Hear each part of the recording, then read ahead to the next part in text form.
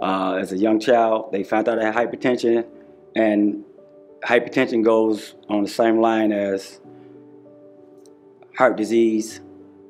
So with my heart disease as a young child, it affected my kidneys.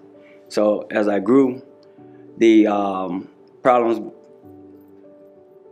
became more persistent. With the medication I was taking, the medication was for grown people, adults. As me being a child, those medication was affecting my body being a small child. As time went on, that medicine actually caused more problems than good, so to speak. Because I still ended up losing my kidneys at the age of 19 and going on dialysis for 11 years. I got my first transplant at the University of Illinois, Chicago. The medications that they had then was Prograf 1 and 5. It was test medication that they was using to prevent the kidneys from going out. So I'm like, okay, so how can I afford this? I'd rather just go back on dialysis. If I can't afford the medicine that I'm taking already because it's so expensive, how can I afford the medicine that they're coming out with is going to be more expensive? So all this is going through my head. I'm trying to pay rent. I'm trying to keep my family together. I got a son. All this is going on. I got car notes.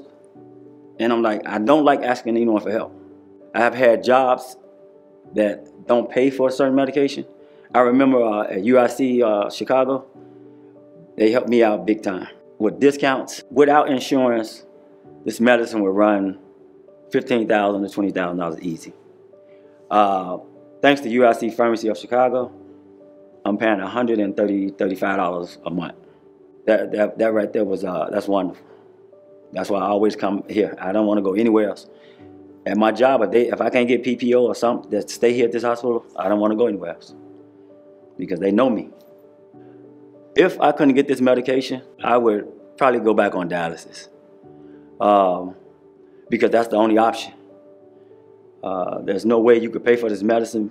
I think I would stress myself out and stress the kidney out, just worrying about paying for it if I couldn't pay for it. Being at UIC have helped me a lot with my medicine, with paying for it, and ease my mind and ease my heart.